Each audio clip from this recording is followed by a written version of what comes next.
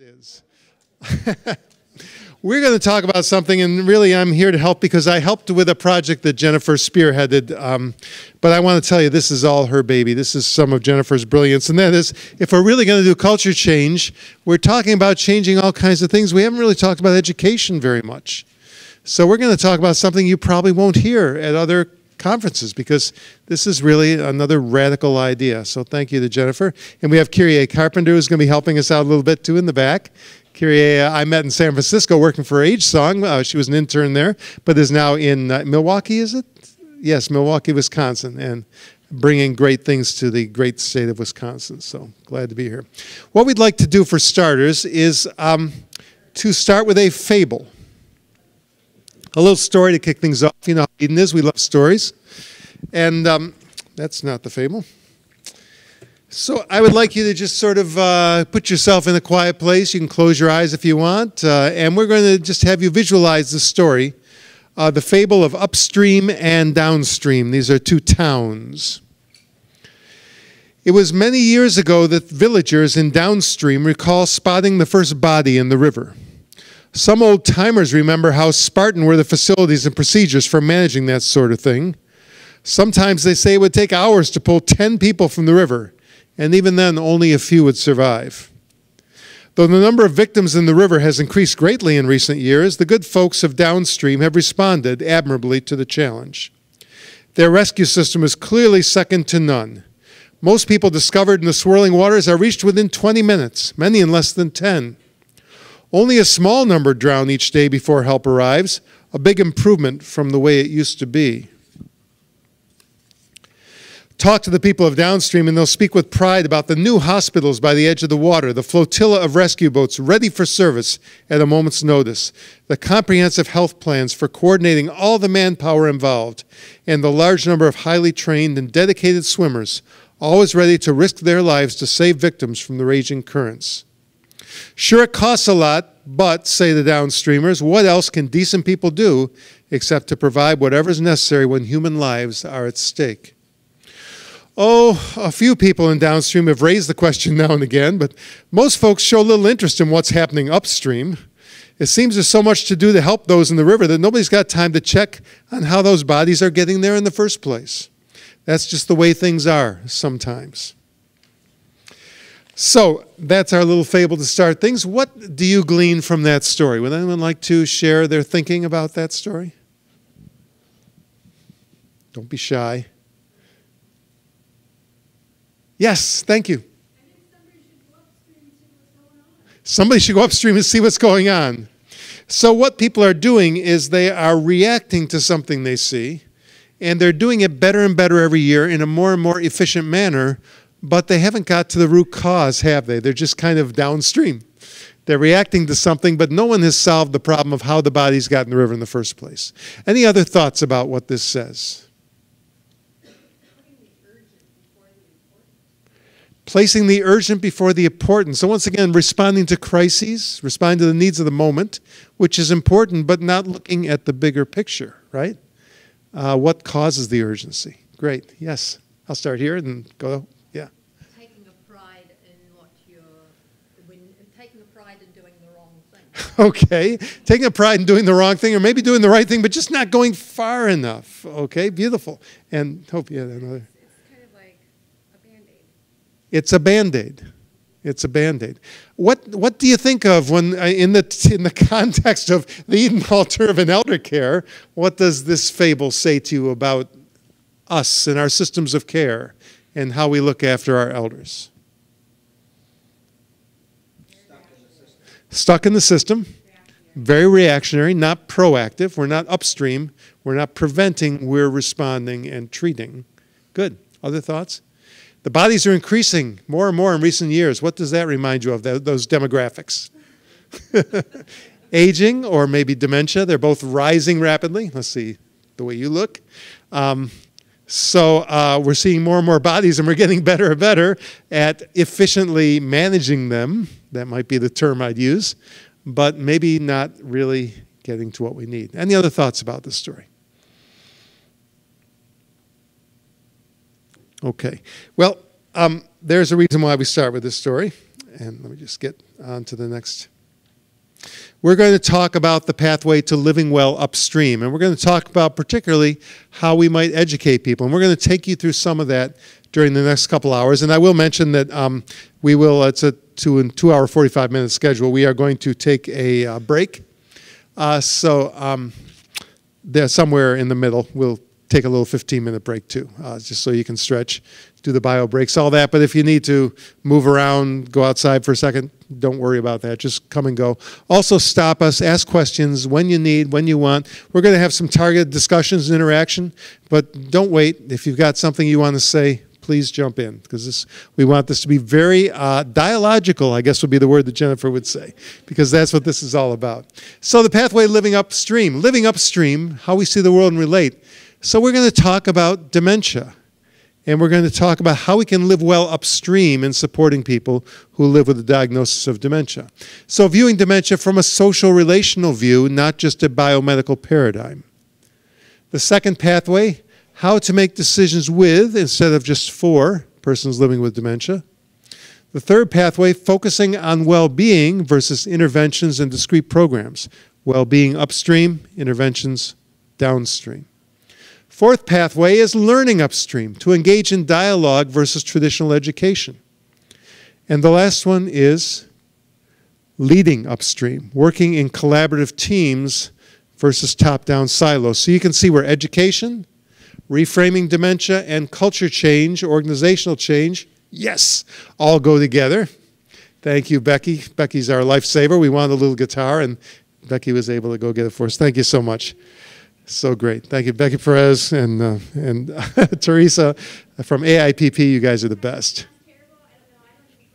It'll sound even worse when I play it. Thanks. I'm way out of shape. So what I'm going to do is I'm going to try and get it in some semblance of tune, and Jennifer's going to take over and talk a little bit about the first pathway.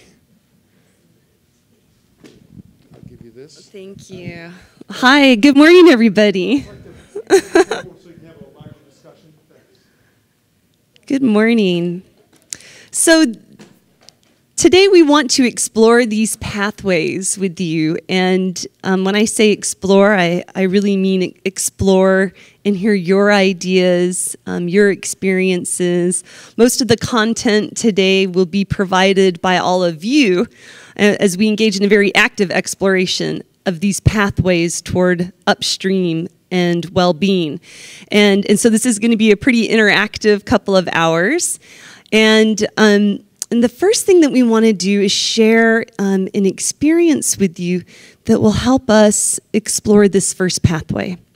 The pathway of really viewing dementia through a social relational lens instead of a biomedical or institutional lens. And to help us explore this pathway, to set up our first dialogue, I'm going to invite Kyrie to come up and join me.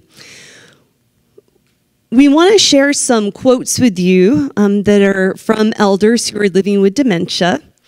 And as they share with us their experiences with these two different views of dementia and the experiences that these two different views create. As you hear these quotes, and they are all quotes, I promise you we haven't doctored any of them. Some come from my research, some come from Kyrie's experiences working with elders, some are published firsthand accounts, but they're all the words of elders, and some of them might burn.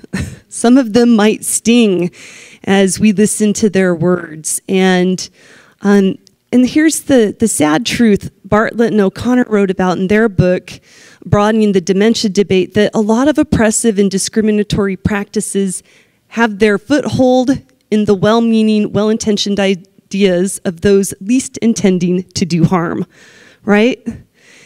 And I think, Al, your presentation gave us all an experience with ideas that can burn or sting as we all reflect on our own practices. And I'd like to talk about my 5-year plan of forgiveness. And that's this understanding that there are things I'm doing today that 5 years from now I'm going to look back on and cringe, right? And for me, I've worked in the field of long-term care and retirement living for almost 30 years now.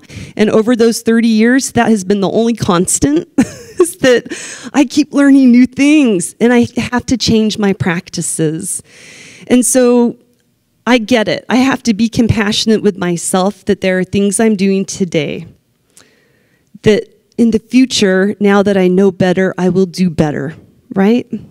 So as you listen to these quotes, all this to say, if something burns or stings, that's a real learning opportunity, I believe. And so I'll encourage all of you to embrace it. And so without further ado, we would like to share the words of elders who are living with dementia to set up a group discussion. As you listen to these words, we'll ask you to consider these two questions. What words would you use to describe how these individuals are feeling? So what are the themes that you're hearing? What words would you use to describe their experiences? What experiences are they expressing? What are they showing us? What are they telling us? And as we read, Al will back us up with a little bit of music here. This is like reader's theater.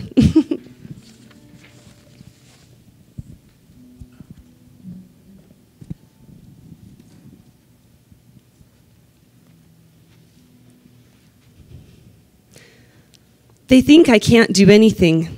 Until they get used to me and what I can still do, many just try to take over.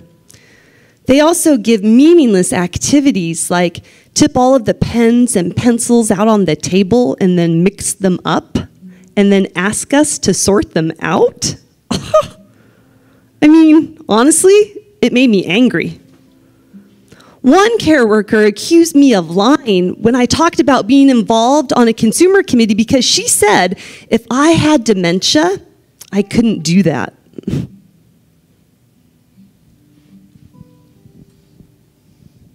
They don't take the time to know my own personal interests. They want to herd me into group activities that are simple, cheap, require no individualized contact. It pisses me off. It demeans me. They introduce childlike activities that put us all in one category.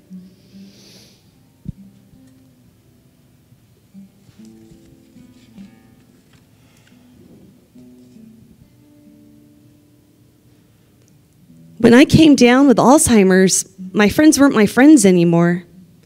They don't come and talk to me or just to be with me. Like, I guess they're frightened that they're going to catch the same thing.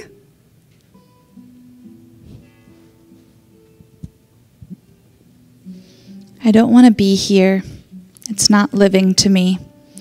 When we got together, and that's the next time, we have to say what we will do. Not really, because we're not doing things.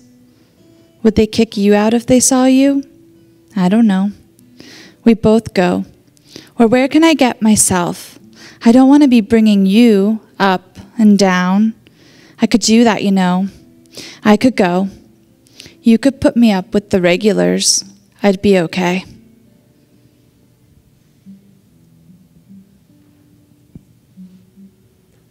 People didn't know how to talk to me, even though I was the same person I was 5 minutes before I told them that I had it. They just saw this big A on my forehead. They didn't look at me as the same person. I was suddenly stupid or couldn't carry on a conversation or have a single thought on my own, which was very distressing to me.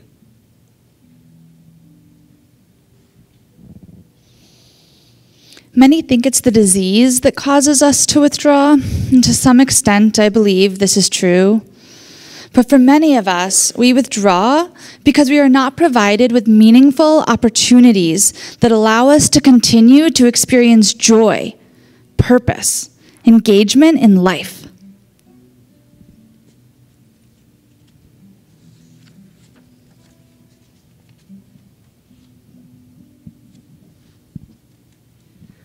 I live with the imminent dread that one mistake in my daily life will mean another freedom is taken from me.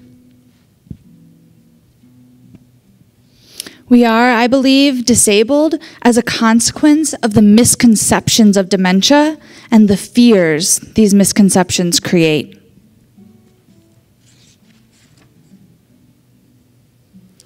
Often, what I see is loving, well-meaning care partners who almost completely disable and disempower their partner with dementia. I feel sure, though, it's not their fault, but rather that they have been set up to do this by the prescribed disengagement dished out to us all.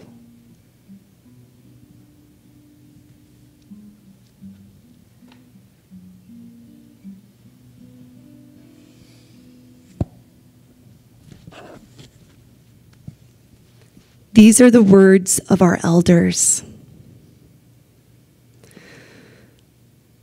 We'd like to ask you at your tables to please introduce yourselves, build community, and then to reflect on these words of our elders who are living with dementia, and to tell us what words you would use to describe how these people are feeling. What experiences are they expressing? So we're just going to take about 5 minutes so that you can meet one another and then come up with a couple of themes, and then we're going to ask for some volunteers to share what their table has come up with, okay? All Jennifer right. is our roving microphone person. I'll stay up front too. Let's start with this first question. What words come to your mind when you heard those expressions from people living with dementia? What are some of the ways that describe to you how those people are feeling? Ostracized. So it's more than just being isolated. It's actually being kind of almost willfully attacked in ways. Incarcerated. Okay. Fear. Prisoners. I personally believe, this is another topic, but I personally believe that the CMS definition of restraint, a device adjacent to a resident's body that prevents freedom of movement, locked doors are restraints. And if you had to target your QIs by how many locked doors you have, we wouldn't look so good probably. But anyway, yeah, so prisoners, what else? I would take that even a step further, that the restraints are also in words and ability. Okay, beautiful. That's just what I was about to open my mouth to say. Thank you, Hope. So restraints are more than physical restraints. When you are isolated, when people don't take the time to communicate well with you, they actually are disempowering you and isolating you from the rest of society. Yeah? What other words have you thought of? Diminished. Diminished, Purcell says. Great. Frustration. Frustration. Stagnation. You can't grow. You can't grow. Eden's all about growth. One of our core beliefs is that you can't separate human life from human growth.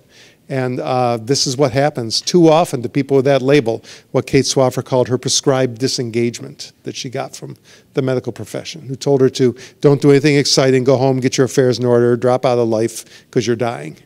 8 years ago, before her 2 bachelor's and master's degree. And then they give her pens and pencils to sort out after all that. Yeah. Well, I wanted to bring to light, too, something that Cherry Jo Yeah, I'm going to give you the mic. Cherry Jo was bringing to light that we kind of are so consumed with the concept of safety. We got to keep them safe. We got to keep them safe. We got to keep them safe.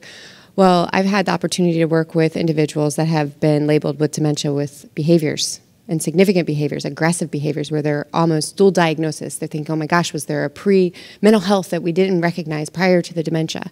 And it basically what we've done is these individuals have expressed to me they feel like caged animals. So in essence, we've actually created a very unsafe environment by our practices, and our behaviors are shooting through the roof, exposing all vulnerability. And instead of just sitting back and being with the individual and reducing those behaviors, meeting them where they're at. So. Thanks, Hope. Sure. We talked about how sometimes our view of dementia pathologizes normal behavior. Think about yourself just doing an experiment, moving into one of these places with a lock that you cannot open. How long would you last? I might make it a day. I might. So is it really dementia that makes you climb the walls when you can't get out, get fresh air, stretch your legs? Great point. What else? Other thoughts? Should we go to the other question? What other experiences? We've talked about some, the idea of incarceration, of diminishment, of fear. What other experiences are you hearing? Boredom. Yeah. Significant boredom for some people. Learned helplessness. And not only boredom, but once again, just as you said, you can be restrained without restraints, you can be bored with things to do. When it's things that are meaningless to you, like sorting pencils. Yeah. And by the way, 5-year plan of forgiveness, right? I may not have sorted pencils in my career, but I have given all other manner of meaningless activities that were purposeful, right? To help people have a sense of purpose. But what elders are saying is they want actual purpose. And I love the story you tell, Al, about the laundry. Can you share it? Yeah, Dr. Richard Taylor, my great late friend who passed away last year from cancer, lived with Alzheimer's for 12 years. And one of my favorite stories of Richard's was that he was visiting people in a care community where he had been giving a talk, and he went to a place that would be described as a separate living area for people with dementia, and saw 2 women who would be described as having moderately advanced dementia. And they were sitting at a desk, and they had a pile of children's clothes, and they were folding them and sticking them in a laundry basket. And so he introduced himself, talked to them for a few minutes, and then he asked them, so tell me, what are you doing here? Do these clothes belong to children of staff, or do you have a daycare? And one of the women looked at him, she said, there are no children here. Bless you. And then he said, oh, okay, are these maybe donations for the poor? And she turned to her friend and she said, should we tell him? And her friend said, go ahead. She said, there are no children here. They bring us a pile of clothes and we fold them, put them in the basket. Then they take them somewhere and they mess them up and bring them back and we fold them again. And Richard, of course, had a shocked expression on his face, and the other woman looked at him. She said, yeah, but it's better than a stick in the eye. And he said, can't we give people something to do that's more than just better than a stick in the eye? Is that really good enough? Right. And I hate to say, I believe that practice in different forms is very prevalent in the field, and the elders are calling us to do better. It doesn't take that much more creative thinking to take it the next step from a sense of purpose to actual purpose. Right? I always say, get rid of the word feel. We always say we want to give something to do to help them feel useful, make it to help them be useful. And as Jennifer says, it takes some thinking, but there's almost always some level at which somebody can do something. If those women had been folding napkins to set the table for a meal, it would have been an entirely different thing than folding the clothes that got messed up. Purcell, yeah, I'm just going to bring the mic. When you gave that specific example as you were reading through of the pencils and the pens, I just cringed, and I wrote down canned approaches. Canned approaches. And they have the best of intentions. Absolutely. But someone hears things like sorting pencils and pens and folding laundry, and they detach the meaning from it. And then it becomes a checkoff. Right. And that's when it goes down that path. That's when the doom loop begins, because what Al just described is a meaningful activity in setting a table and engaging in convivium with others. But just to fold clothes for children and no children are there, they get it. They get it. I followed a presentation quite a while back of somebody who was running a day program for people in the community who talked about just one constant string of activities, canned activities after another. And her comment was, we want to keep people so busy and so active that they'll just go home and they'll go right to sleep when they get back home. And I had to follow that talk, which was very interesting. There's 2 more comments over here. Oh, okay. Let me run. Then we'll change our tune. We're going to change the tune. That's okay. We have video, so I want to make sure that people on the camera, because they're going to be on YouTube. So, in our facility, what we do with our all-timer, I used to be an activity director, but I'm not now. But what we used to do, we let them decide what they want to do. Like, we got a lot of them that plants garden. We even let them plant their own garden. A lot of them remember planting garden. A lot of them remember folding clothes. But when you got them doing something active with their mind, they're not violent at all. They're just like normal people. And you got to make them understand. I mean, you got to treat them like they're adults. A lot of people treat all-timers like they're kids, and they're not. They're not children. They're grown people. That's right. And they do have a mind. It might not be all the way there, but when you treat them with respect, you don't have any problems. It's all about the respect. I want to come live in your home. Thank you so much. We've even gone as far as that we've had staff members who've had babies. They've brought the babies in and they've let the elders wash their babies. And it's amazing. They do not lose that control. They know exactly what to do. It doesn't matter what level of dementia. That's right. Yep. Thanks so much. That is so beautiful. Instead of going in and seeing the baby dolls, like Yeah. Yeah. Yeah. that I wanted to add. Sure, go ahead. Going back to what the gentleman was saying earlier, I think what has happened is the silo effect and that task orientation instead of that conceptualization and connectiveness. So, we don't know how to connect what this activity is going to lead to this activity and what's going to lead to this activity. And that's part of growth, right? So it's also about helping the staff recognize what their daily rhythm is and what it connects in their life so that they can then bring that to the table and work with the individuals that they're serving. This is why I've continued to tie my work with people with dementia with Eden, because the people that give you pencils to sort or laundry to fold are not bad people. They're working in a system that puts preference on tasks, on keeping people occupied so they don't disturb you when you're trying to pass pills or do whatever the task is that you've been assigned. We have to change the system. The people are good. We have to give them a system where they can really express themselves. So let's go back to some other quotes. Good people just working downstream, right? That's right, downstream. So we want to share some quotes with you, again, from our elders who are living with dementia that will give us some tips about how we can get upstream. How do we get upstream? And they're going to share with us their experiences when care partners are working from more of that social relational view of dementia instead of the more limited biomedical or institutional view. And so we're ready to turn a page here and to consider some possibilities and opportunities.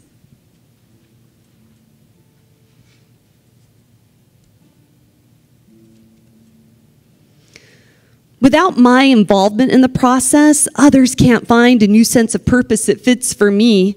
And what they begin to substitute then is activities. We need to work on this task together. We need to be creative together.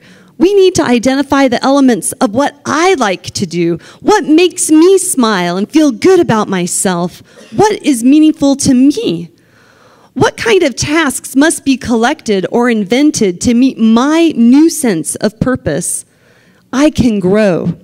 I can learn. I can contribute. Hey, John, how was music? Oh, music? Did I go to music? The ladies from activities told me you did, but I could be mistaken. Well, hold on just a second. Let me see.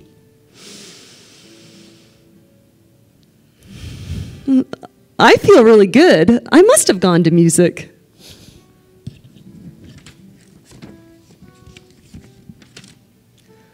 Adopting a sole identity as our caregiver highlights our illness and strips us both of other identities. We have become caregiver and sufferer in a relationship of codependence. At the same time, if we adopt an identity as a sufferer of our illness, we learn helplessness.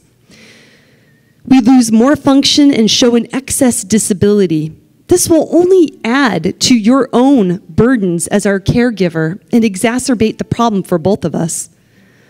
We need to move away from labeling ourselves caregiver and sufferer toward becoming a care partnership in which we accept, collaborate, and adapt to new roles within the journey of dementia. And in this care partnership, the person with dementia is at the center of the relationship for sure, but not alone as an object to be looked at, as a mere care recipient. Oh no, instead, we become an active partner in a circle of care. Support groups are a very important way for us to deal with all of this, managing our lives daily. On the days I'm going to my support group, regardless of how much fog, funk, physical thud I feel in the morning, not only do the support groups get me going in the morning, I'm usually very charged up all day. I don't know you here, but I know you here.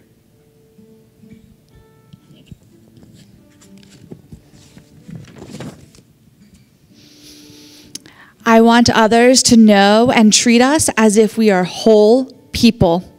We are not half full or half empty. We will never, ever be a shell of ourselves. Later in the disease, you may knock on my door and I may not answer, but that does not mean I'm not home. I am still wholly and fully a human being. I have a right to privacy, dignity, respect, and I am still able, I believe perhaps in ways you cannot appreciate because you do not have dementia. I am still able to appreciate myself, to love and need to feel loved. I am, in short, no different than you, except I have dementia.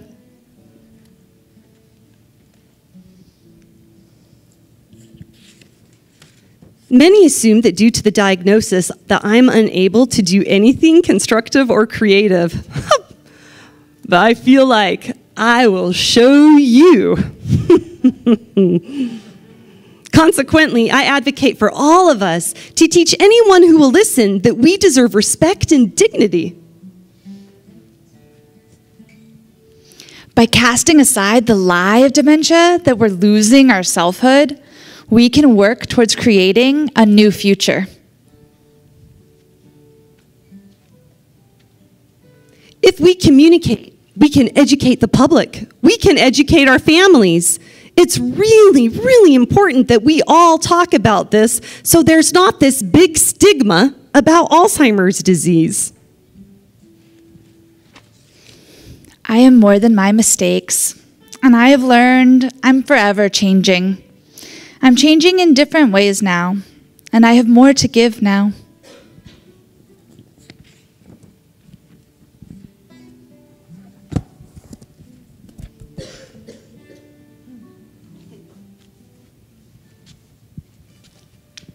The wisdom of the elders. And they are showing us and telling us how you can live well with dementia, right?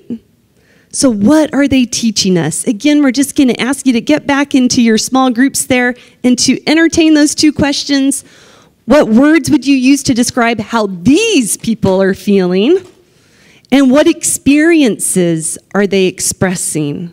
How are their experiences different from the ones that we heard previously? So just take 5 minutes to do that. And again, we'll ask for some volunteers to share.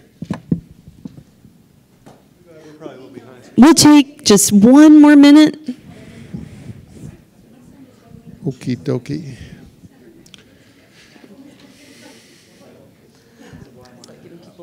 Once again, we will try to use the mics because we are doing some recording and we don't have camera mics, so this will help make it clear for anyone who wants to watch this after the fact.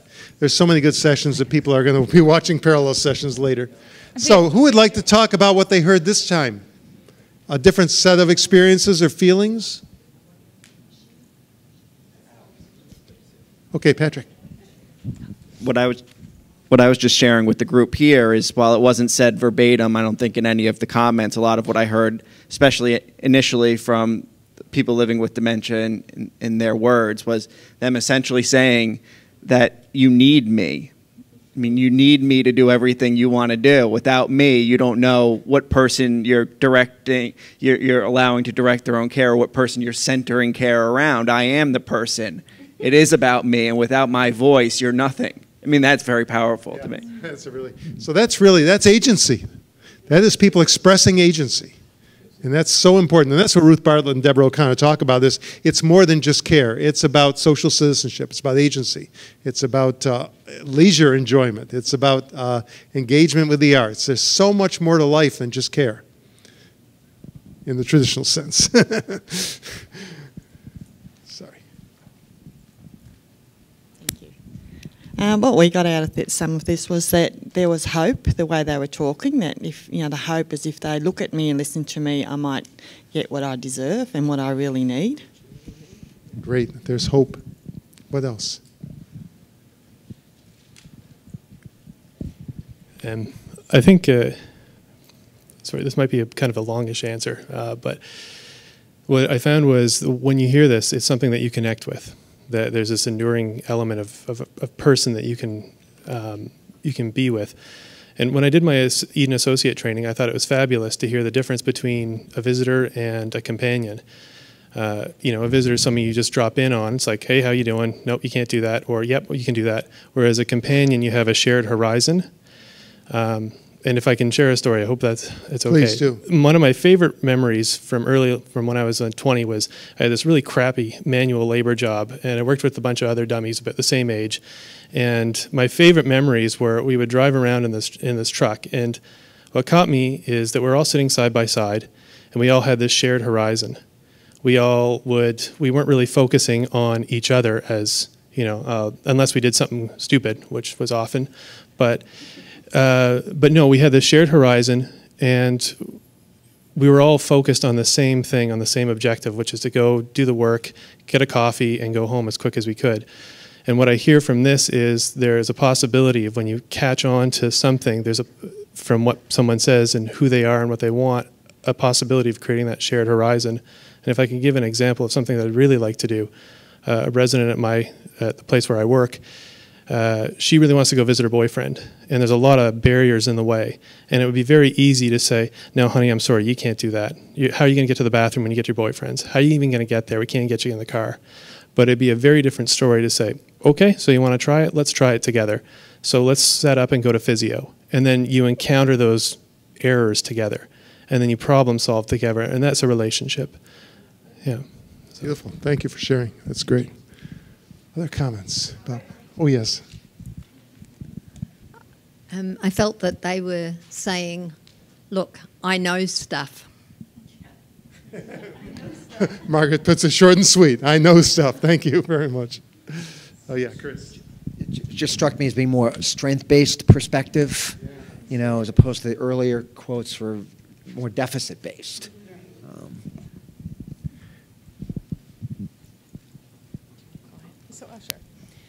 So one of the things we talked about was giving purpose, but how do we find out what that purpose is? And so being in this industry for a very long time and asking for that forgiveness, I think one of the things that we fail to do is to really understand that person. So we will ask you when you get dementia, do you have a living will? Do you have 5 wishes? But we never ask you what brings you purpose. Right? For me, I have an only child who's gone away to college for the next 12 years to be a doctor, right? I don't want him telling somebody what gives me purpose, right? So I vow that I am going to write my care plan before I get dementia what purpose is for me, right? And so I would like to see as an industry, when we start diagnosing people before they can't tell us anymore, that we start that care plan then, right? Yeah, and really important to talk about that holistic approach. I just got to chair a panel on end-of-life decisions at Alzheimer's Disease International a week and a half ago, and one of the people on the panel was this wonderful lady, Edie Mayhew, who lives in Australia, who lives with dementia with her partner, and she read a sort of a 2-page summary of what she wanted out of life and what she wanted out of the rest of her life.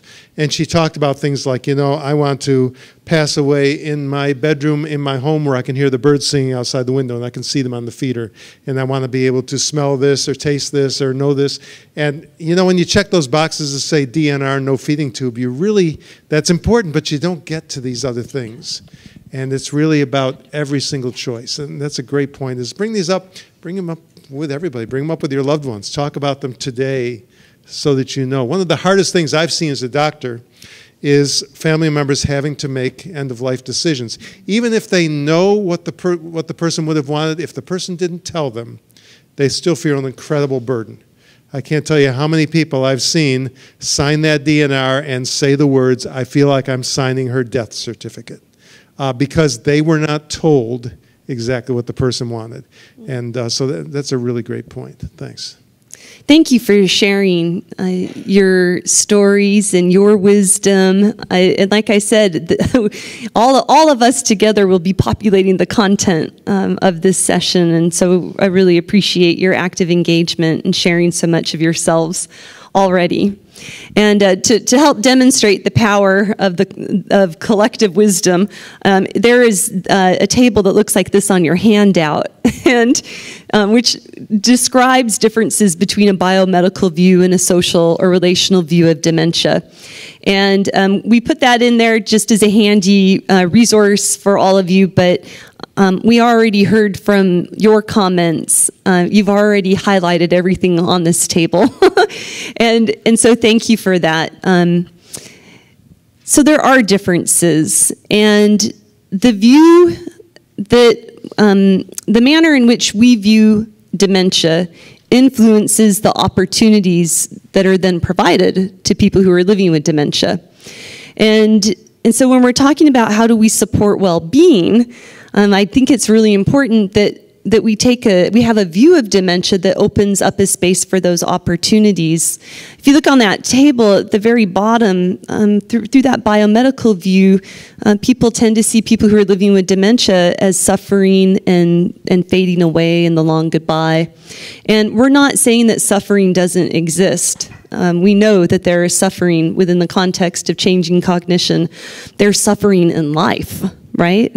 Suffering is a part of life. But if you only view people living with dementia as fading away, as the long goodbye, as sufferers, what opportunities do we open for them? So it's really important to remember that people who are living with dementia can continue to learn and grow. They can learn and grow. And so it's important that we continue finding opportunities for people to live into that space. And with learning, sometimes there's risk involved, right?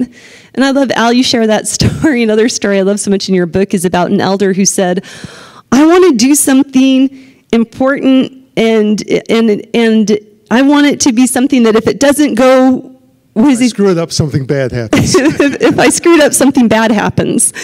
That's life, right? We have to have opportunity. But how many of you, like me, have shelves full of books with titles like Failure-Free Activities, right? How many of you, like me, were taught that you can never challenge an elder? Don't ever give them a stressful task. Don't engage them in decision-making because it's too difficult. You don't want to stress them out, right? We've all been taught in the same paradigm, and now elders who are living with dementia are challenging that paradigm and really encouraging us to start viewing dementia from more of a social and relational view. And so that table is on there. I just briefly want to share my doctoral supervisor, Sherry Dupuy, at the University of Waterloo, did research looking at the consequences of the biomedical view. And again, this already came out in your comments, and so I don't want to be redundant, but just for us to remember that that biomedical view, it really changes everything. It shapes the way that people and their actions are judged. It really impacts how people are then treated. And then they get labeled and stigmatized. So if I'm a person who's not living with dementia and I love to walk, and that's great, but as soon as I'm living with dementia and I like to walk, somehow my action is judged as wandering. I'm labeled as a wanderer, and then, which by the way would be a very stigmatized label, and then the opportunities for me to walk are limited. Right? So these are consequences of the view. So it limits choice and opportunities. It also fails to recognize contributions people who are living with dementia can make in their own lives and in the lives of others.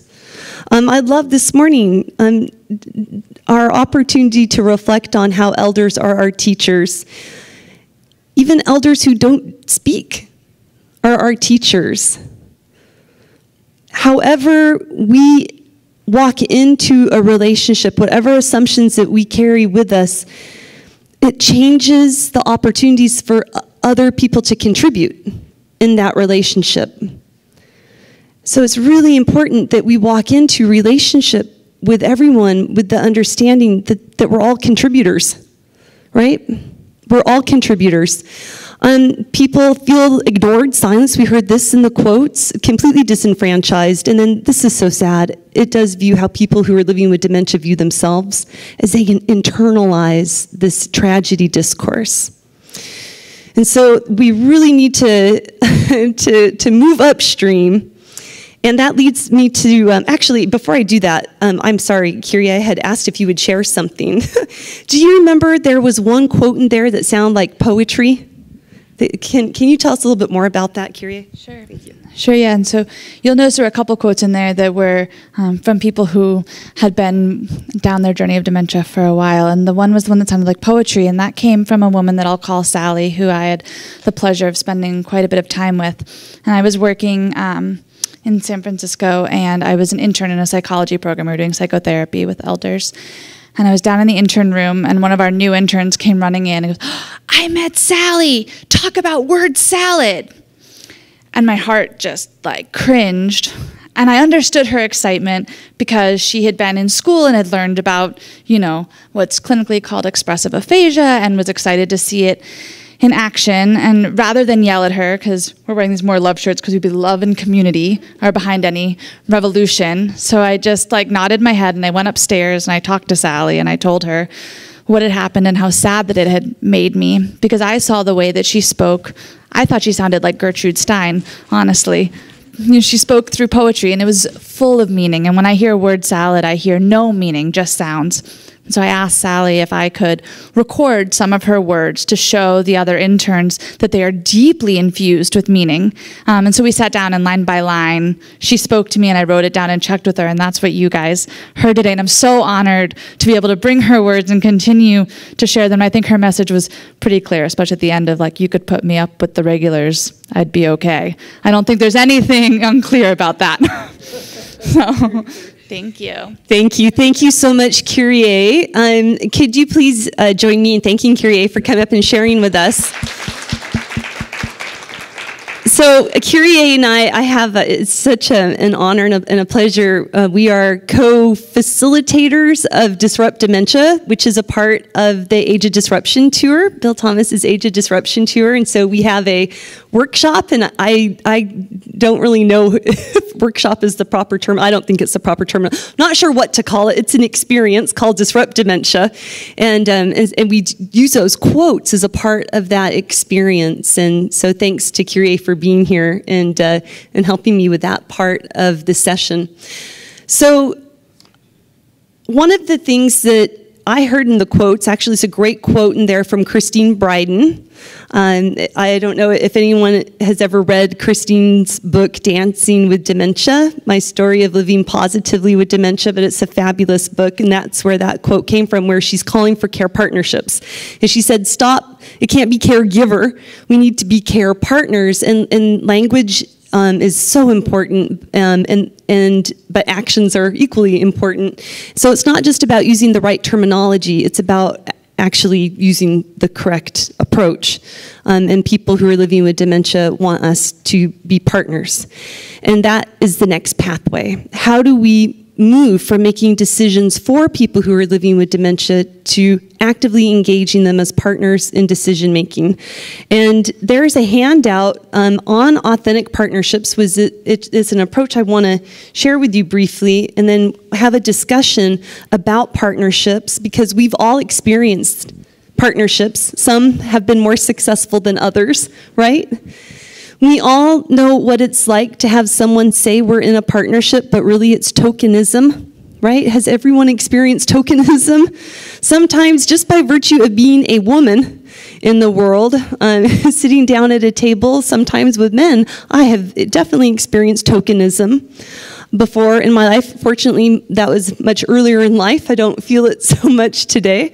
But I think nobody likes tokenism. People who are living with dementia do not like tokenism. If we're going to invite them to the table, we have to support their involvement, their authentic participation as decision makers. And so when I was at the University of Waterloo, I was working as a research assistant for the Murray Alzheimer Research and Education Program, and they have a strong commitment to only working in partnership with people living with dementia. In fact, they have produced a series of amazing guides called By Us, For Us guides that are all available for free download online. And these guides were all written in partnership with people who are living with dementia. So that's their general approach, nothing about us without us. And MERIP does a really good job of working in partnership with people who are living with dementia, but they didn't always. And so MERIP and its director, Sherry Dupuy, at the time, we all have our 5-year plan of forgiveness, and we are all called to critically reflect on our approaches from time to time, and these are opportunities.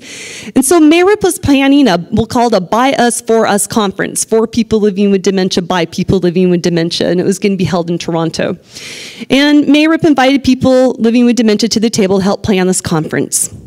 And you know, sometimes people living with dementia were sharing ideas that didn't really jive with the ideas of the academics and professionals at the table. And the folks at Mayrup didn't listen very well. And they didn't work in partnership as well as they could have. And came time to register for the conference, and nobody came.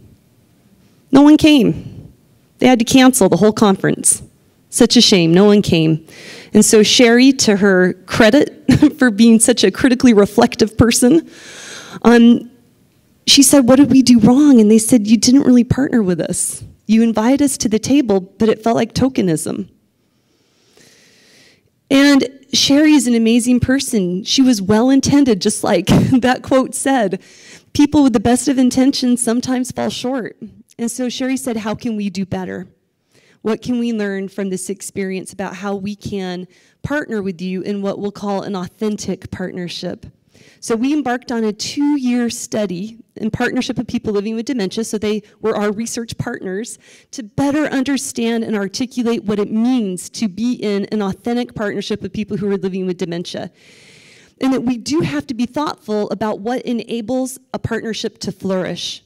And so that's your handout there. It's called PIDC at the top of the page. That's Partnerships in Dementia Care Alliance. They have a great website. This is a resource.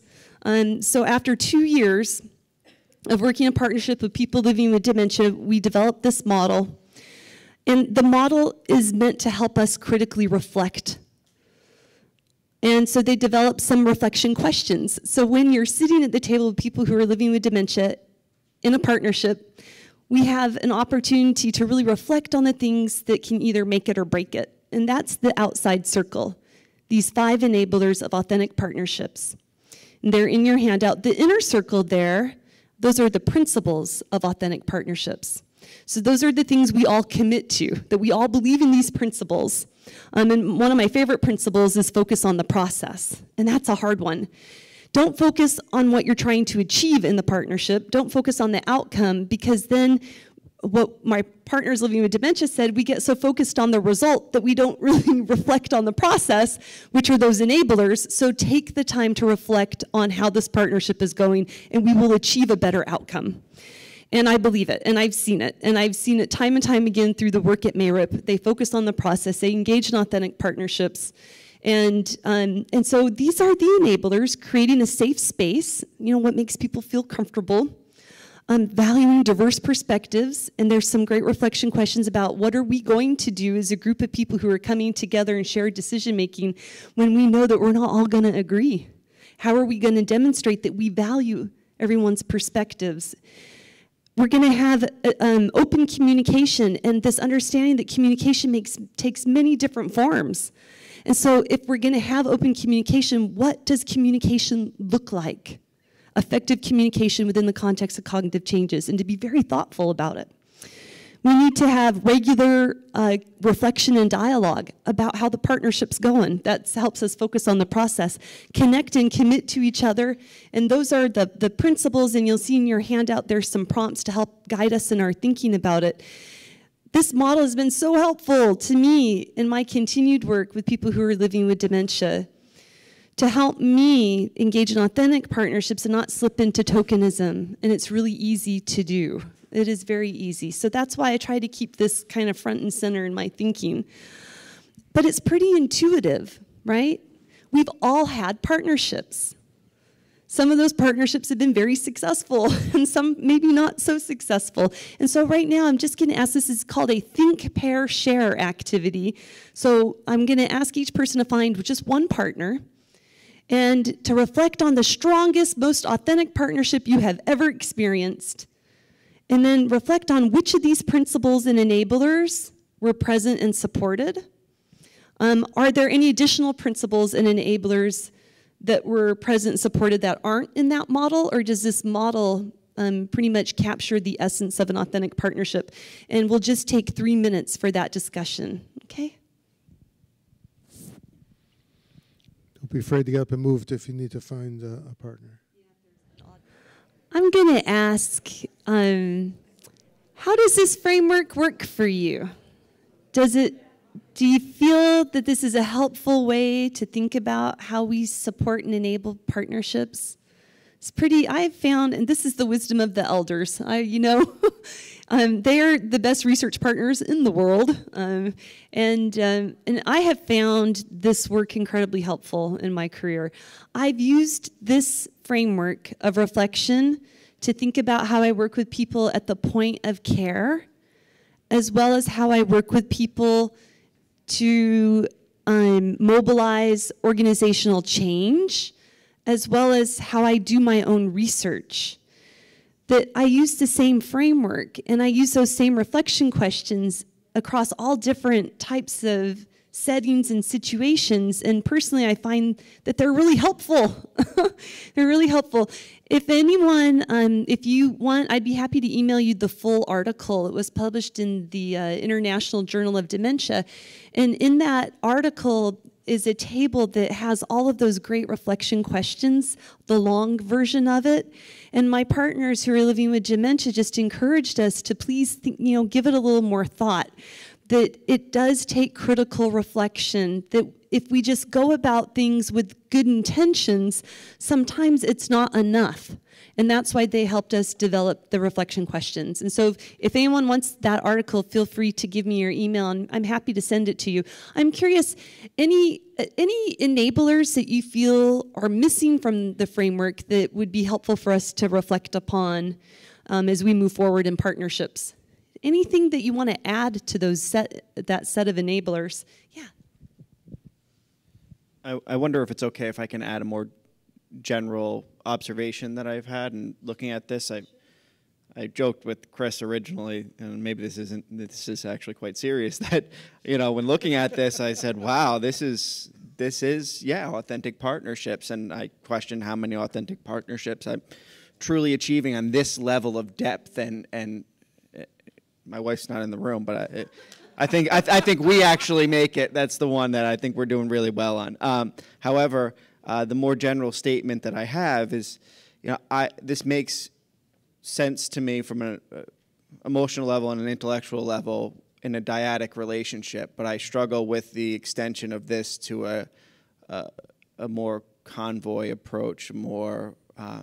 We don't just have dyadic relationships. It's a matter of multiple people. You mentioned families, others mentioned teams, but in the process of life, we have a lot of different relationships, and often those relationships intersect and are tied together. And how do you take this model and extend it to a broader community of people or convoy of people? I'm so glad you said that. I'm going to give a practice example of that toward the end of the session, how we actually used authentic partnerships to promote well-being at an organizational level, engaging elders living with dementia, family care partners, and professional care partners. And that it is a very thoughtful, I want a kind of a systematic type of approach that actually where we have conversations up front to negotiate these things as a group. And so, for instance, when we talk about creating a safe space, we actually have a meeting, if you will, to do nothing but talk about how we create a safe space. How are we as a group of people going to create a safe space together? And we actually develop safe space guidelines that guide our group in working in partnership. We even negotiate things like valuing diverse perspectives. When you have a group of 2 people, when you have a group of 12 people or 60 people, how are we going to value diverse perspectives? So we have those conversations in advance. We negotiate the process in advance, and we keep that direction that we have co-created up front and present as we continue in our work together. And same thing with communication and connecting and committing, that for each one of these enablers, drawing on those reflection questions, these are conversations that we have, formal conversations that we have, and we actually take notes and create some formal guidance to help a group move forward. So I think it's, for me, it's been a really, I'm so glad you said it's been a really effective framework for me, not to just think about my relationships and partnerships with people who are living with dementia, but any partnership that I'm having, any partnership I think can be benefited through some critical reflection about what's working and what's not working, and how do we create stronger support. Is there any other discussion before I move to the next pathway? Yeah, let me bring this over to you.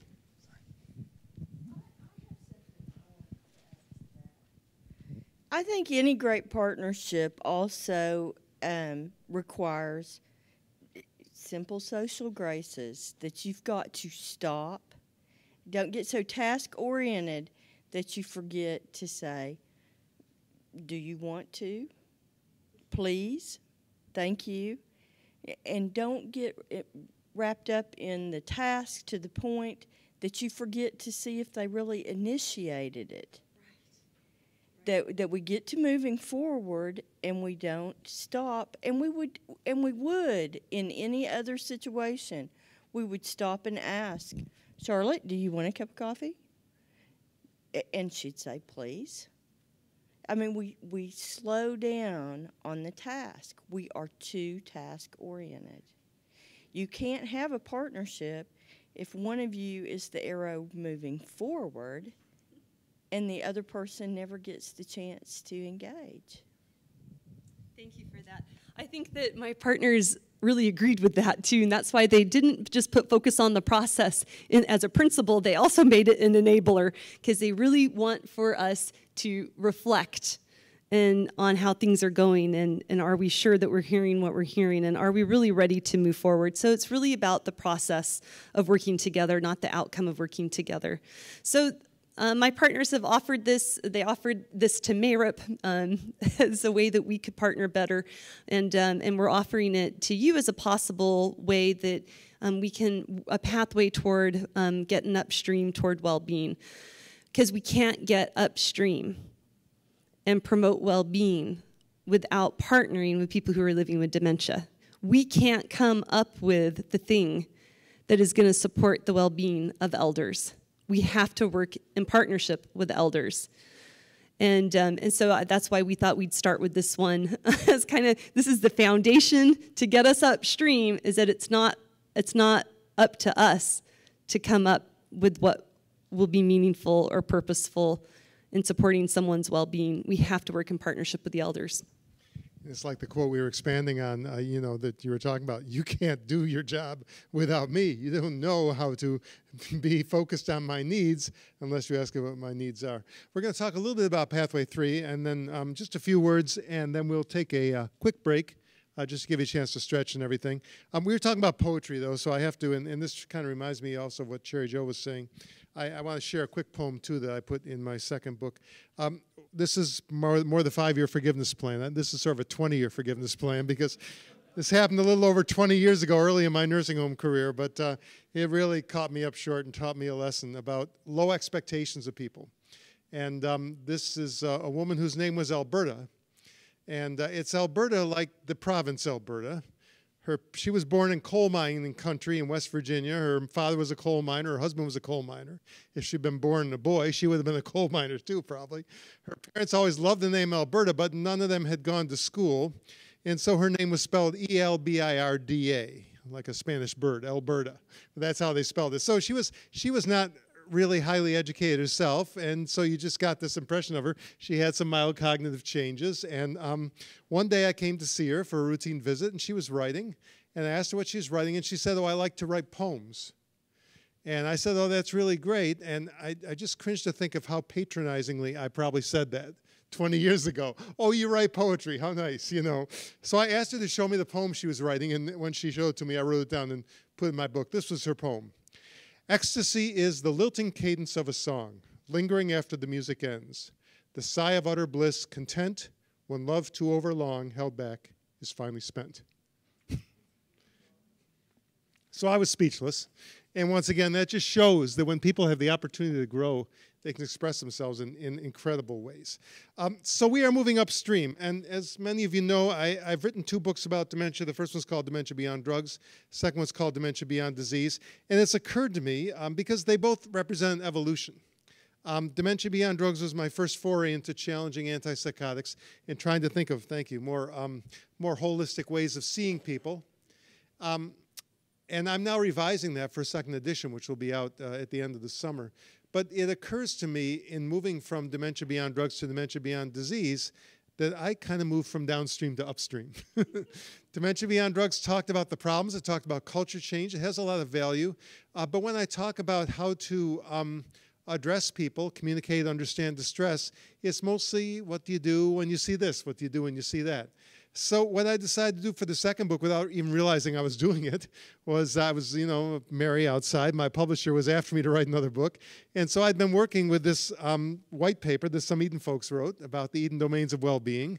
They weren't called the Eden domains back then. But I thought, I really like this. And I mentioned it briefly in the first book, but never did anything with it.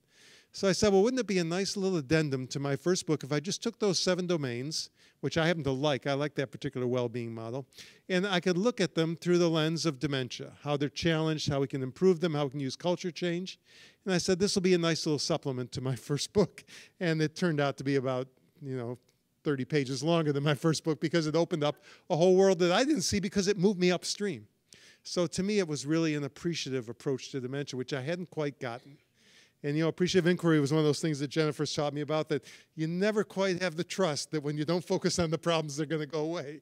But what I realize is when you focus on well-being, people's distress goes away. And so I realized this really is appreciative inquiry being applied to dementia. So we're going to do a quick large group activity just to get us up and moving, and I'm going to give you a couple slides before we break. So what we're going to do is we're going to break approximately into 2 groups standing in a circle. So let's have a group go toward Jennifer and a group go toward me. Come on, self-select. Keep them about even. Come on, move. You can do it. Here we go. We are going to talk about the idea of ikigai. Ikigai is a Japanese concept, which basically is a reason to get up in the morning. And I love this diagram Jennifer found because she sees it as the intersection of 4 things in our lives. That which you love, that which you're good at, that which the world needs, and that which you can be paid for. But we can take ikigai farther, and we don't have to talk about what you're being paid for. What are just some of the reasons why you get up in the morning? So come on, and we can make a rough circle here if you could. Make a rough circle. And what we want someone to do is, and we'll each do it in our separate groups, we want to volunteer to step into the center of the circle and give us one of the reasons why you like to get up in the morning. And if there's anyone else in the circle that agrees with that, join them in the center. And then come on back out, and one other person will go in there. And we'll do that till we get a lot of people to give this.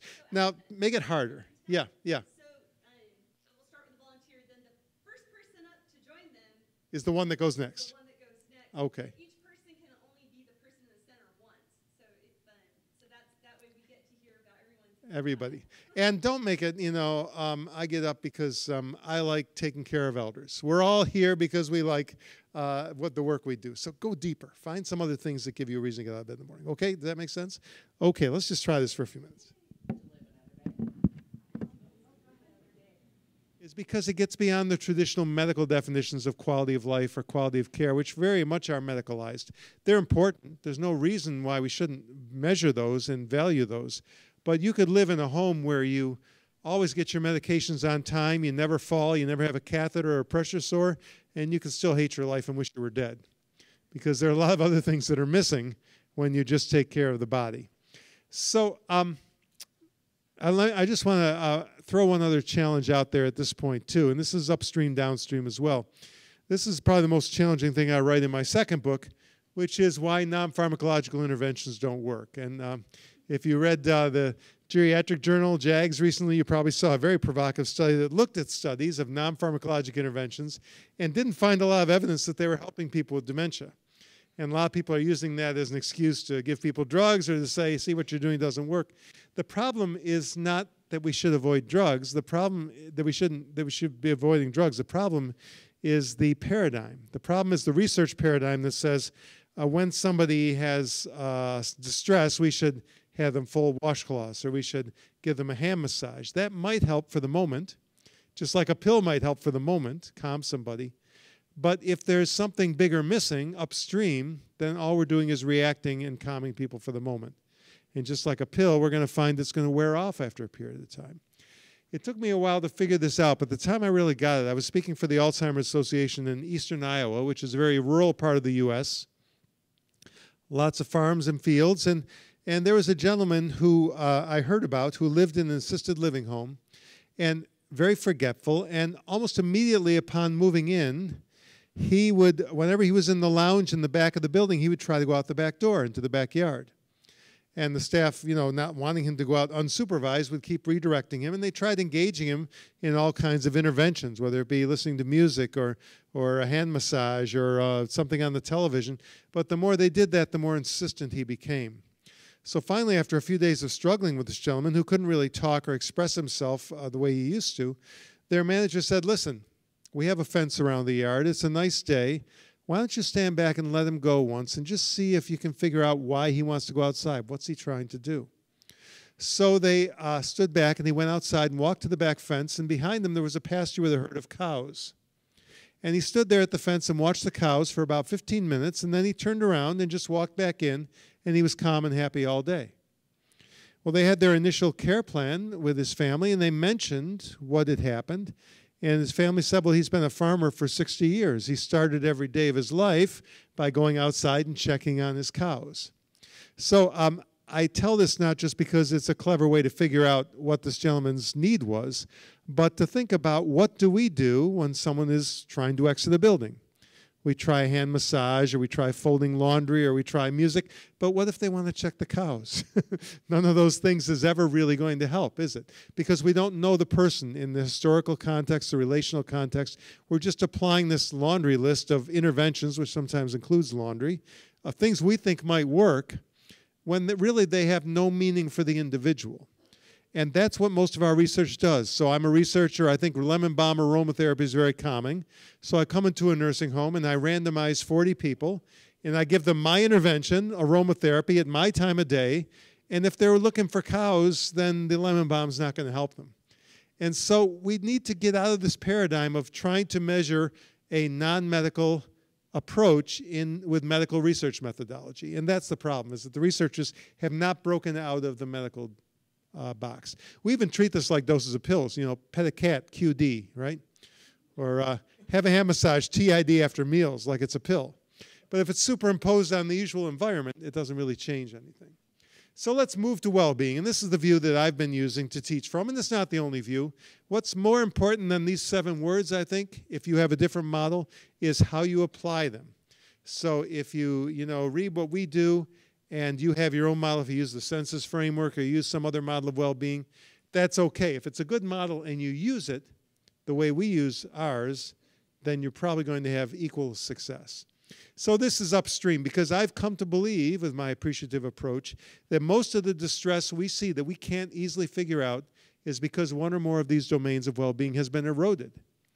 And instead of just trying to, quote, fix the behavior, which is what we're taught to do, if we work behind the scenes to restore these domains of well-being, then while we're ignoring that distress, it will eventually go away because we went upstream and dealt with the real cause of the bodies floating down the river. Okay, and it's amazing how often this works. It's hard to do because it's counterintuitive. You've taught to respond to that person, to react to that person's distress and try to fix it. And I'm telling you to ignore it and work on well-being, an appreciative approach. Now, what I did with the original model, as you saw, is I rearranged the words a little bit and put them in a little different order. I like this hierarchy just because I think, now once again, I'm not suggesting that some domains are more important than others, and I'm not suggesting that well-being only flows in one direction. If I do something meaningful, it could feed into my identity. But what I'm saying is if someone has had their well-being eroded, either through living with a condition like dementia, or through our care environment, which has eroded their well-being, and you want to help restore it, then there's a logical order. And I don't think you can bring a person well-being if you don't know them and have a relationship with them. So I put identity and connectedness on the bottom, because you can't bring well-being to a stranger nearly as well as you can a friend or someone with whom you have an important relationship. Once you know them and they have some familiarity with you, it builds trust, it builds this sense of peace and ease with you. Then people feel more secure. And when you're feeling secure and you know them and they know you, you can start to negotiate risk to help people be more autonomous. And it's only, as Jennifer said, when you can take those risks and make choices that you can actually do something that's truly meaningful, not failure-free, meaningless activity, but truly meaningful. And that's what enables you to grow as a person. And all those can feed into joy, or joy can be a standalone domain as well. Now, Maslow, as you know, Maslow's hierarchy puts safety on the bottom. But Maslow was talking about food and shelter. That's our most basic need. And that's part of security, but security, I think, is also emotional, spiritual security. So it's also trust, familiarity, dignity, respect, balance. These are all aspects of security as well. So, and I feel that you can help a person feel more secure in all those dimensions if you know them well first. So I put it up on the second level. Just something for you to play around with and see what you think. Now, it's interesting because Mayrup, the group that does the By Us, For Us guides that Jennifer talked about, worked on reforming leisure experiences. And Jennifer was part of that research, along with Sherry Dupuy and others. And they're trying to get away from the idea of programmed activities that may be hollow to finding out what people really enjoy, what gives them true enjoyment and leisure. And they ask people, what is it that gives you joy? What is it that brings about important leisure experiences? What are the characteristics? And what they got from Mayrup was 7 things. Being me, being able to be myself during that experience. Being with, as in with others, but it could be with the invisible too, like your God, or with a garden or a pet. Seeking freedom, finding balance, making a difference, growing and developing, and having fun. Do you want to say something about that? Oh, I just was going to share that this is another article. This is an example of an authentic partnership in research. Yeah. So I'm sorry, they asked 200 people with Alzheimer's to answer this question. 12. So we worked in partnership with a group of people who are living with dementia who were a part of the John Noble Home Lead Program, and they were our research partners. And together with the academic partners and some family and professional care partners, we all went out and surveyed or interviewed 219 people living with dementia across settings, brought all of that data back to the table, and my research partners who are living with dementia helped us make sense of all of that data in a 2-year study, and this was the result of that study. And if I could just explain, it's interesting, we asked them how should we conceptualize of these beautiful themes. Is there a hierarchy to it, or what would they say? Yeah. And they said, no, we want to work with an artist to help really capture the essence of our experience. And so we got an artist, Dr. Lisa Machino, and she worked with our research partners living with dementia to create this conceptualization. And they said this. They said that when you're diagnosed with dementia, it's like being in the eye of a storm. Do you see the eye of the storm up there?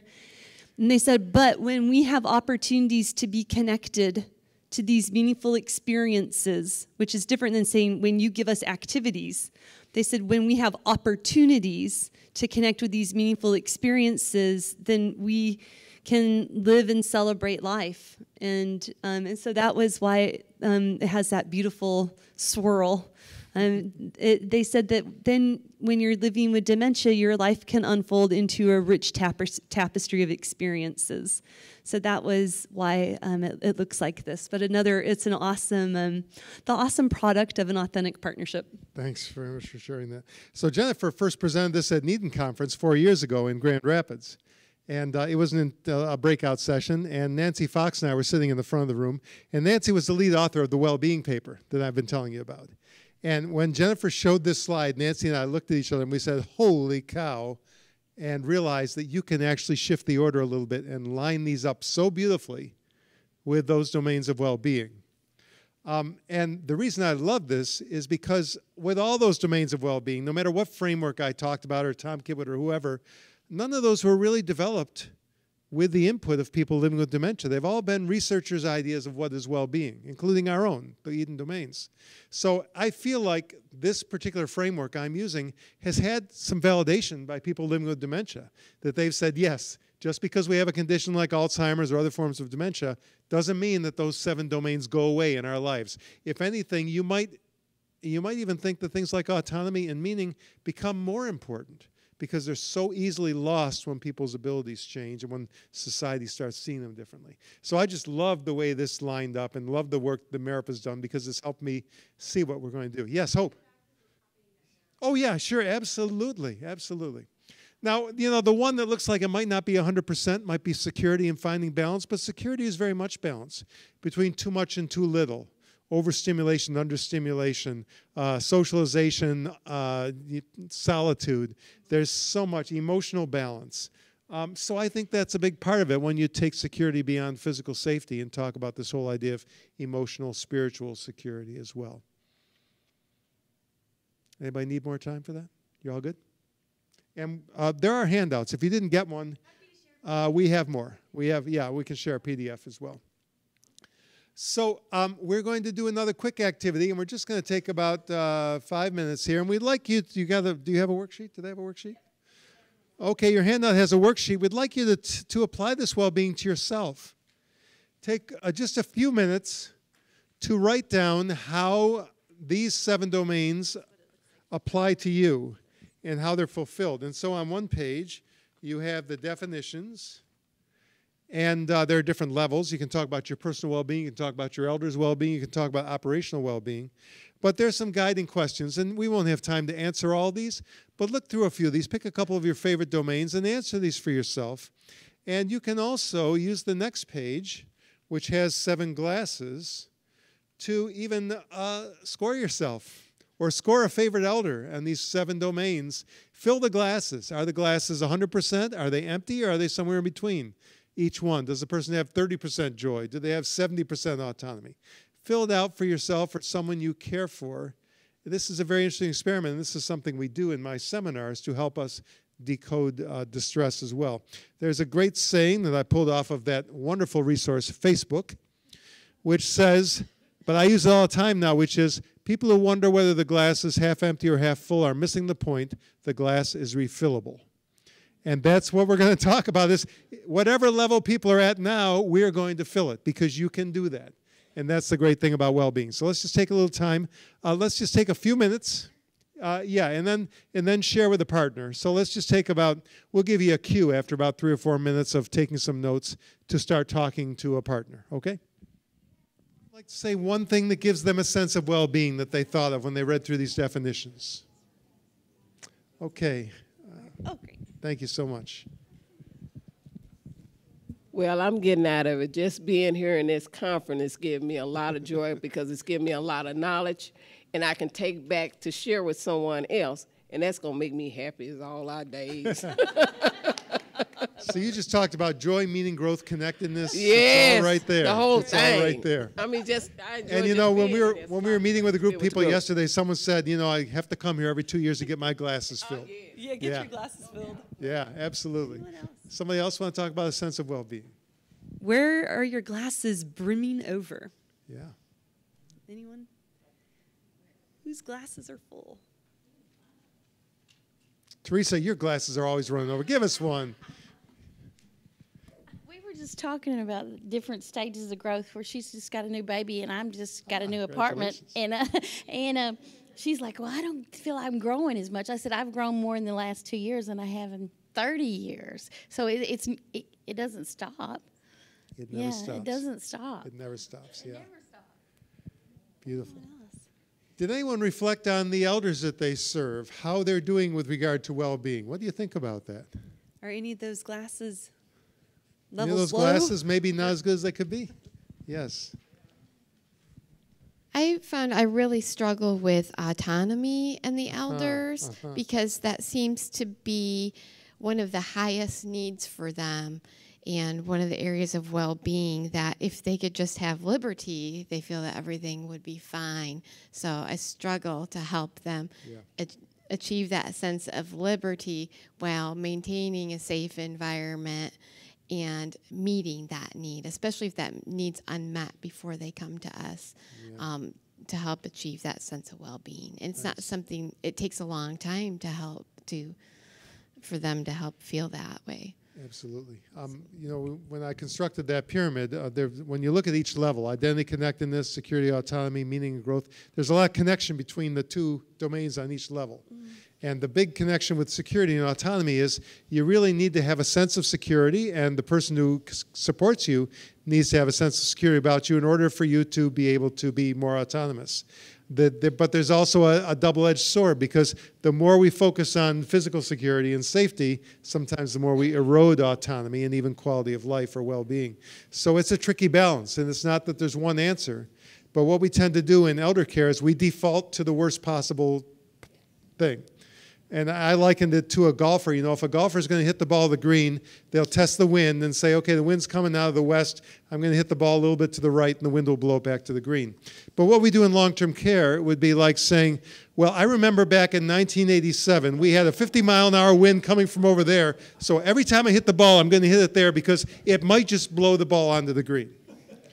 That's what we do. We expect the worst thing that can happen, and we punish everybody so that one thing can't happen. So you can negotiate risk, and I talk about that in my writings. We won't go into that now, but we've had a couple questions about that. So come to one of the well-being talks tomorrow, and we'll talk about negotiating risk. But do you find that it's a little harder to fill those glasses with the elders? Do you find maybe that you just didn't think about this for the elders?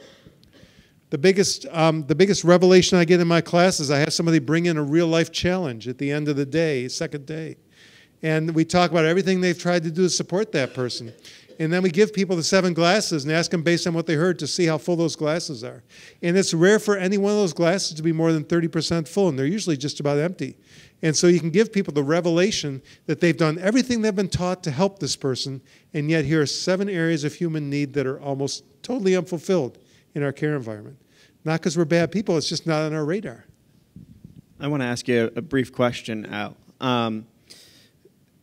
Through this process, and I've of course read your books, a lot of what we do is collaborative effort to do the best we can to assess kind of where someone's at with the cups or buckets being full in these 7 domains. However, in going through the process today, I find that a lot of my assessments were extraordinarily subjective and even probably would vary from today to tomorrow based on a lot of different factors, as I'm sure you're aware. How can we, as the outside observer, really get an accurate reflection of what truly is their level of well-being? Authentic partnership, lady? Yeah, I was going to say, I don't just personally, and this might open up a bee's nest for debate about observational methods, and that put us in the seat, not the seat, in the tower of expert, peering down and judging others. I believe that we have a moral obligation to always engage people directly in their assessment of well-being or ill-being, and that personally, I believe that that it's important for us to move out of that role of expert, believing that we can judge the well-being of another person, and for us to engage in authentic partnership to the extent that the partners are able, so that they help us understand their own well-being. I'll just share a short story about that. We were doing the Eden Alternative Wellbeing surveys at a community of people, elders who are living with dementia. And so we wanted to understand the well-being using these surveys, and it's really hard. There's really, other than dementia care mapping, it is challenging sometimes to get a sense of how people would judge their own well-being through things like survey measures. But we thought we need to engage people in their direct assessment of their well-being to the extent that anyone is able. And so we had this well-being assessment, and we gave it to an elder, to many elders and family care partners and employee care partners. We were all assessing well-being. And this one family care partner said to me when I gave the survey to his wife, he's like, "Oh, no, I'll do it for her." And I said, well, how about if I sit down and I will help her with it, because she has challenges communicating verbally, and he just assumed that she wouldn't be able to accurately report on her own well-being, so he was going to put himself in the role of expert judger. And so I said, well, let me sit down and help her with that. And we sat down, and the response categories were yes or no on the elder well-being survey. And I went through every single item with her. And I asked her whether or not she was having this experience, yes or no, for these various items. And she'd say, uh-huh,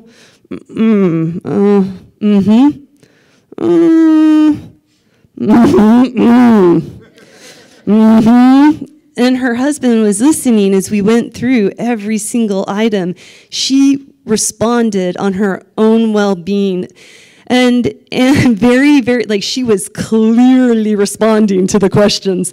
And at the end of the day, her husband, we were asking, you know, how'd the retreat go and what did people learn? What were their takeaways? And he stood up and he said, I learned that I need to ask my wife for her opinion much more often. And she went, yes, yes.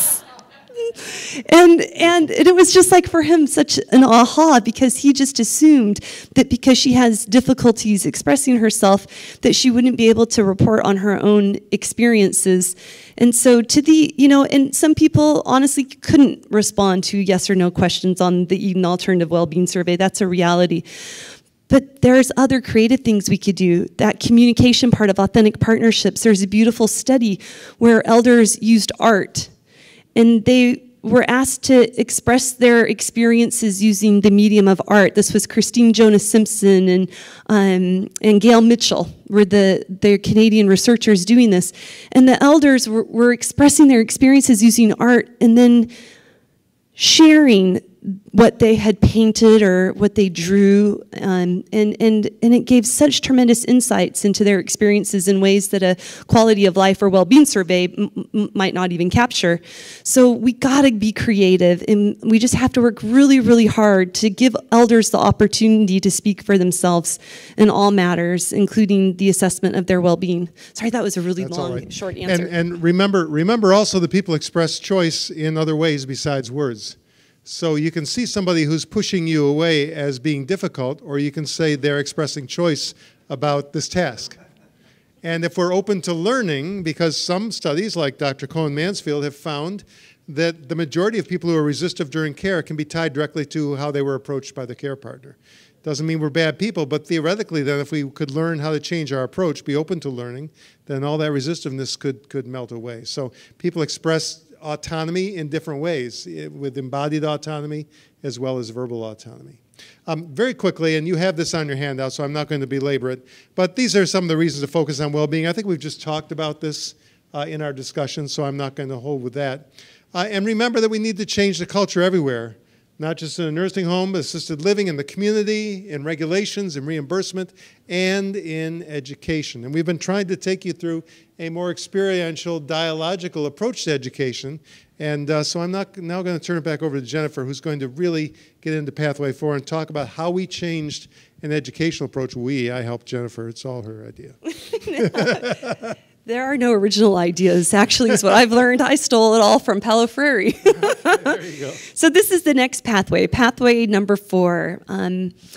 So we've had our pathway number 1, focusing on, viewing dementia through a social relational lens.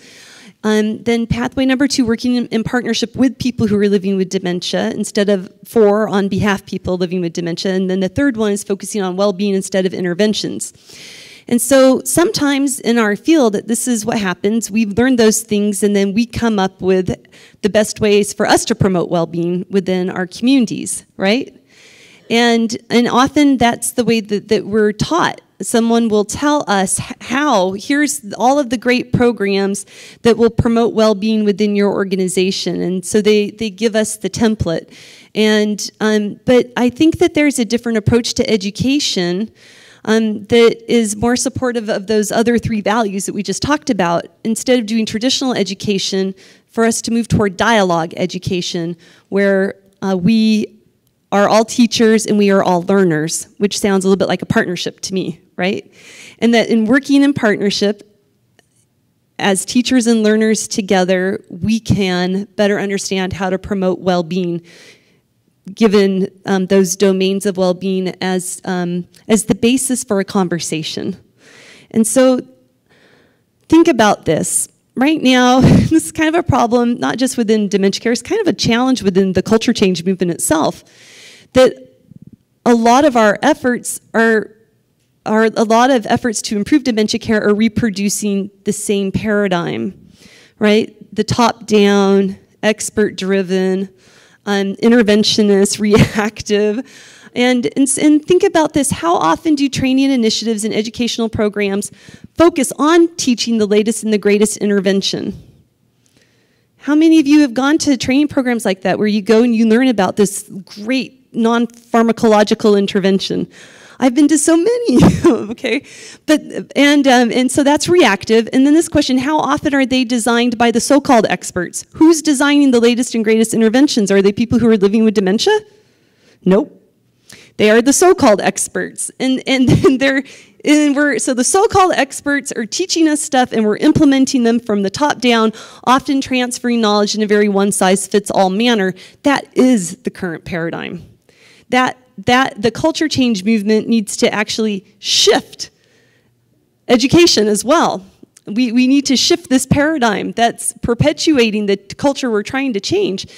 So we need to change the culture of education about dementia care as well. We need to change the culture of education about culture change as well. We need training initiatives and educational programs that include and offer meaningful roles to people who are living with dementia because they are the true experts and their care partners as everybody works together to expand the possibilities of living well with dementia. And that's a challenge, but it's also an opportunity. How do we create educational opportunities for communities to engage in shared educational experiences where they work together to understand how they could better promote well-being? So before I talk a little bit more about dialogue education, I just want you to take a moment to yourself to think about the best learning experience of your life and to jot down a couple of words that speak about the qualities of that educational experience that you really liked.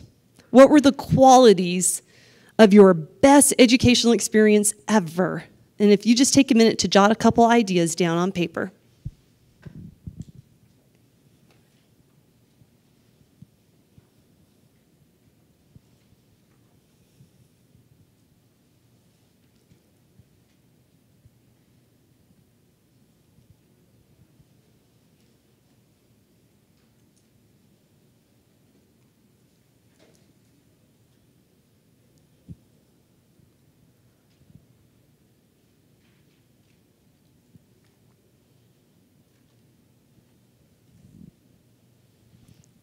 Does everybody have at least one word? Anybody, do you need a little more time? So everyone has at least one word. Can we hear some of the words? What are the qualities of your best educational experiences? Collaboration, participation, experiential, challenging, transformational, ongoing, meaningful, stressful. I like it. Trust. Inspiration. Supportive. So hang on to these words. When we think about our best learning experiences, does your experience line up pretty well with this? This is the 6 factors of adult learning. So when we're talking about adult learning, this is what the researchers said. This is the type of environment that we need to try to create when we're teaching adults, and I think kids as well would fit into this category. Respect, immediacy, that it's meaningful stuff. You could use it immediately, that people feel safe, supportive, that people are highly engaged, they feel included. And here's what's interesting. Think about education. We only retain 20% of what we hear. If we see it and hear it, we can get towards 40%-ish. If we can see, hear, and do something with it, then we can actually retain 80%. Think about most of the educational experiences, whether they're dementia-related or culture change-related, that you have been a part of yourself, and kind of think about where are you in terms of, this retention factor. The way we teach makes a big difference. If we just stand up here and speak at you in a monologue or a lecture, and there were no slides, then 20% is pretty good of retention. If we add the slides, okay, now you can see it, you can hear it, 40, but that's only 40%. We can do better. Why create educational opportunities that are only going to, get you at a 40% retention? People have to do something with it. They have to do something with it. And here's another reason. It's not just practicality that we need to engage people differently in education about culture change and dementia. This is a quote from Paulo Freire, he was the founder of what we call radical education or dialogue education. He said, any situation in which some people prevent others from engaging in the process of inquiry or change is one of violence. It's violent not to include people. It is an act of violence not to engage people in the decisions that affect their lives. To alienate humans from their own decisions is to change them into objects. We're not called to implement culture change strategies to promote well-being. That is the current paradigm. Culture change calls for a different approach completely. One where we engage in authentic partnerships and inclusive experiences to help us decide together how to promote well-being. Like this, that leaders, we're not supposed to be the proprietors of revolutionary wisdom. Oh, look at me, the hero, coming to tell you the latest and greatest thing I just learned at the last 4 conferences I attended, now we're going to implement it. But that leaders are called to practice co-intentional education. We are all teachers and learners, and I love this quote from Margaret Wheatley because I truly believe whatever the problem, community is the answer. If it sounds hard to promote well-being and you're trying to figure out how are we going to get upstream, community is the answer. Your community, by working in co-intentional education, can help you get upstream. I love this quote. Leaders who do not act dialogically but insist on imposing their decisions do not organize the people, they manipulate them. They do not liberate, nor are they liberated, they oppress. I think about this in terms of benevolent paternalism, right? There's a lot of benevolent paternalism in the world where people are not acting dialogically, they're acting with the best of intentions, but they are imposing their vision of what would promote well-being. They are promoting their dream, their vision. It could be really beautiful. It could be the best vision in the world. But if you're not creating a shared vision in your community, then according to Paulo Freire, who, by the way, got himself kicked out of an entire country for his radical beliefs, you're really, it's manipulation, okay? So Paulo Freire laid the foundation for something called dialogue education, which is an educational approach that can help us not reproduce the very thing we're trying to change. So this table is in your handout, talks about the importance of having, instead of lectures and putting on the expert hat, it actually engages people in learning activities where they draw on their own experiences, right? And they engage with new content, apply it, and consider its application to context. So it's not about you trying to retain the things that are coming out of my mouth. It's about creating opportunities for you to actually work with it, right? And to make it your own, for us to co-create. Instead of monologue, it's dialogue. Instead of it being passive listening, people are actively engaged. Instead of me being accountable for your learning experience, we're all accountable to each other. We're all accountable because we are co-creating content. Everybody's knowledge counts in the room. It's not about delivering content, it's about developing it together. And instead of there being a low sense of ownership in learning, it shifts it all, very high ownership. And here's the catch, though. Traditional learning, traditional trainings, it requires little preparation for some. Usually if I create a lecture, I can use that same lecture for 20 years, right? Not dialogue education. It takes a long time to prepare learning activities thoughtfully and well. Here, the other thing about dialogue education that is important to remember is that you can teach half as much in twice the time. Half as much, we will get through half as much content developing it together, and it will take twice the amount of time. So initially, this might not sound like a winning proposition that you want us to move away from traditional education to something that's, we can only cover half the content and it's going to take twice the time. But remember, if you don't engage people as being teachers and learners in their own educational experiences, they're only going to have a 40% retention anyway. So it's really, it's really, even though it takes so much longer, it's well worth the investment. So the next pathway, we want to actually honor dialogue education and invite you to reflect on. Actually, I'll turn it over to you, Al. This next pathway, which is the importance of working in collaborative teams versus top-down silos. And then we're going to put these 5 pathways together and share a story with you about how one organization has walked this pathway. I want to make this activity really quick. We got just a little over 15 minutes, maybe 20 minutes. So we want to start with the idea of a huddle. And huddles are something that we recommend people do as part of their culture change journey. It's kind of like the learning circle format, but it's a stand-up that you can do right in the middle of a busy day where you just get together and you share information. It can be around a particular issue, or it can just be to start the day or to share some ideas. So what we'd like you to do is just maybe by table, stand up and gather in a quick circle with each other. So we're going to have a bunch of little huddles. I don't know. Doesn't sound very on. Maybe the battery's going. Test, test. Yeah, it's on. Just not. It's getting weaker. Okay, so you've got your huddle groups. And we'll just ask you one question we'd like you to share around the huddle, okay? Can you think of one place where working collaboratively as a team at your organization helped improve one domain of well-being for somebody? Maybe one of the elders or somebody on the team.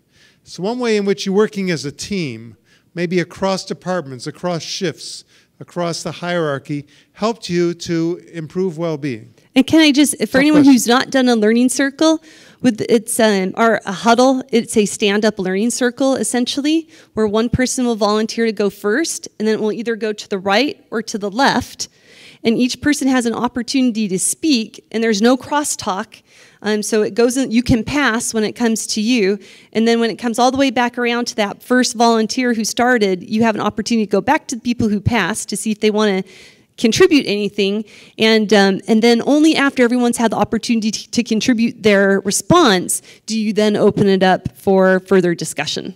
Okay. Okay, great. Okay, just take about 3 minutes and see what you can do. So the question is, what's a time when working as a team, collaborating, actually helped you improve one of those domains of well-being, whether it be autonomy, security? It's a tricky question, but we decided that you're very advanced and you can do it. Okay, let's wrap up our discussions and move back to our tables when you can. Okay, thanks. I apologize for giving you a question that required longer answers when we're short of time. Like we said, dialogical education is half the content and twice the time. So how was it, how did it feel to do a huddle? Was it, how did it feel to have an opinion and have people listening to you? Getting your turn? Doesn't happen in every meeting, does it? In a lot of meetings, the talkers talk and the listeners listen, and a lot of opinions don't get heard. And then you have the meeting after the meeting, you know, where I go to Jennifer and I say, oh my God, did you hear what Purcell said? What an idiot, I can't believe it. Because nobody had a chance to share their ideas because everybody wasn't heard. Okay, so we're going to talk about how this was brought to life in one organization. We're going to use our remaining time just to talk quickly about that and hopefully leave a couple minutes for comments, and we're going to honor the sanctity of the lunch hour, so we'll get through it. So take it away, Jennifer. All right. So 5 pathways, right? I want to share a story about how one organization walked these pathways. They put it together into a project they called the Dialogue Project, appropriately titled. And this was a project at the Alzheimer's Resource Center of Connecticut. And they are a segregated dementia care community. They offer skilled nursing, assisted living, adult day, and also community-based services. And they read Al's book and were really excited about the promotion of well-being, knew that they wanted to do a better job at the Resource Center in promoting well-being and getting upstream and getting out of that downstream reactive interventionist type of thinking. And so they partnered with Al and I on this project called the Dialogue Project to try to bring well-being together with these other values for partnerships in dialogue education. And so this is a 1-year journey, and it's a process for transformative education, community conversations, and collaborative action. And these were their goals, that they wanted to expand possibilities for living well and nurture relationships, collaboration, teamwork on the neighborhood, because it's really hard to support well-being without those, as you probably heard in your huddles, that working as a team is what really enables us to work most effectively to support well-being and to strengthen connection, communication, and trust, and then to identify, co-create, and work toward future organizational improvements. So if anything in the culture was going to change, it wasn't going to be because the CEO deemed it so, or because, you know, the director of nursing heard about something great at a conference, but because they were going to co-create any improvements as an entire community of people. And so this is the cycles of the process. You have this in your handout. It actually is a narrative description for you of their project that lasted over a year. And the first thing they did was they convened an advisory team. And which of our pathways does that honor? To have an advisory team help guiding the process instead of an individual. What do you think? Which pathway does that sound like? How about partnership? Right, doing things with instead of doing things for people, right? So an advisory team was really essential, that if we were going to create this project, it was going to be guided not by one person, not by 2 or 3 people, but by an advisory team that was comprised of diverse community members, okay? So we had an advisory team. The advisory team really created the content for this process. And so we wanted to work on well-being. Well-being is a really big concept. How do you as an organization engage everyone in the community to promote well-being when there are 7 domains? That's a tall order. So we took a one bite at a time. Here is a picture of the advisory team meeting. And so you can see we divided this journey into 5 bite-sized chunks. And we brought Al up to come and do 5 presentations with us. And these are kind of formal, traditional presentations because we did find that people really do like having that opportunity for more traditional education as well. And Al would come and do a 90-minute talk. First, he did an overview. And then the next time he came, he did a talk about identity and connectedness. Then the next time he came back, security and autonomy. And then he did meaning, growth, and joy as the 3 together. And then the 5th time he came back, he put it all together into his experiential pathway, I'm going to say it wrong, pathway for well-being. Okay, and so trying to once we learned about the domains, to actually put it all together in a comprehensive package. But after each one of these presentations, it's a 90-minute presentation, not always the best way to help people actually do something with knowledge. So for each of the presentations that Al gave, we had a corresponding neighborhood retreat. That neighborhood retreat lasted 4.5 hours, and it was based on the principles of appreciative inquiry, where we used a strengths-based approach to understand what was currently happening on each neighborhood that was supporting the domain that Al had just been talking about during his presentation. So AI is actually a form of action research. And action research is really the principles of dialogue education are very much embedded in action research. So it gave us a very dialogical educational approach of engagement that was also strengths-based. So we used AI to understand great things that were already happening within the organization that were promoting the well-being domains, even if those great things only happened once in a year.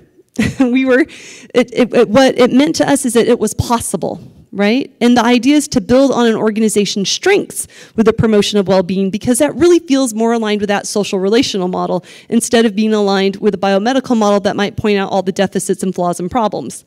So we focused on strengths. We had these 4.5-hour retreats where elders, family care partners, and employee care partners all got together for 4.5 hours so that they could explore the domains of well-being that we had learned about.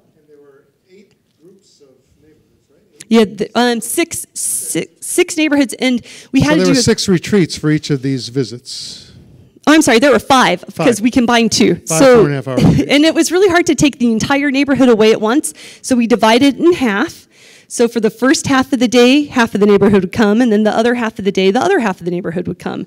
And so family care partners and elders had an opportunity to attend either. But what we know is that, so here, I have to show you this picture. Here's one of our elder storytellers. So as a part of the retreats, the elders would come in to be teachers, and they would share their stories about the domains of well-being. So the elders were our teachers and learners. They sat and learned alongside all of us. And this was Lee. She was one of our storytellers. We were exploring the domains of security and autonomy. She was sharing a story about when she got the code for the door and how awesome that was. And she just tells us a great story. And she said, I was so excited I could open up the place. I was really excited. But really, she told before that this powerful story about how she had lived there for 5 years in skilled nursing, and out her window there was this place called Sliders, this bar and grill called Sliders. And she said, for 5 years, she says, for 5 years I watched people go from here across street to Sliders for a burger and a beer. For 5 years I watched you out my window, and I've always wondered what it was like inside Sliders. For 5 years I watched you go there. And it's like, oh my gosh, the story was powerful. So they made a plan, she got the code, and she got to go to Sliders. And she went, so. And it made her day, made her year. So at these retreats, what we really did, we used AI to help us identify opportunity areas for growth on the neighborhoods related to well-being. What we also know is that not all elders really wanted to go to a 90-minute presentation. All elders didn't want to go to a 4.5-hour retreat, right? And that for some elders, the best way to engage them in this process of exploring the domains of well-being was through a neighborhood huddle. So every neighborhood on every shift had a well-being huddle, and they discussed the opportunity areas that had been identified at those collaborative neighborhood retreats. So this was an opportunity to deepen our conversations about what we might possibly want to do as a neighborhood to create change, and to engage elders who didn't come to the presentation and they didn't come to the 4.5-hour retreat. 3 times a day for 5 to 10 minutes, we continue talking about the particular domains of well-being. And then from all of those conversations, that data had to go somewhere. And so you'll see here, we identified opportunity areas, and now we've talked about them for a whole nother month, sometimes 6 weeks. So you can see one neighborhood said, these are the opportunity areas we identified. Now everyone on the neighborhood's gonna get a sticky dot, and they're gonna vote for the opportunity area that they want to work on first. What are people the most passionate about? So this is how the organization was working collaboratively to transform itself and to promote well-being. This is a very democratic process. So the whole neighborhood, elders, family care partners, employee care partners, everybody got a sticky dot. And then they'd see very clearly that there was a neighborhood goal that had the most energy. And they would sit down at a neighborhood gathering and collaboratively develop their own action plan for how they would achieve that opportunity area or neighborhood goal. And so again, elders and family care partners were a part of the process alongside everyone else. And lots of opportunities for the neighborhoods to share their stories and to cross-pollinate ideas, to get a little competitive. These were just examples of some of the neighborhood goals for identity and connectedness. And you could see the range. One neighborhood wasn't ready for dedicated care partners because they just weren't there yet. So they opted for potluck gatherings so they could build relationships. That was the first step for them. And we had to trust in their wisdom that that was what they were ready for. They weren't ready to take a bigger step. They needed to build more of a relational foundation. So you could see the range here, but the wisdom of people knowing where they're at on their journey and knowing what would be best for them. And so over the course of 2015, the neighborhoods together developed 18 well-being goals, 18 neighborhood-specific well-being goals. And you want to talk about energy. The energy that went into working toward these goals was so great, it was so much greater than the energy that would have gone into any goal that the CEO came up with himself, right? Or herself, right?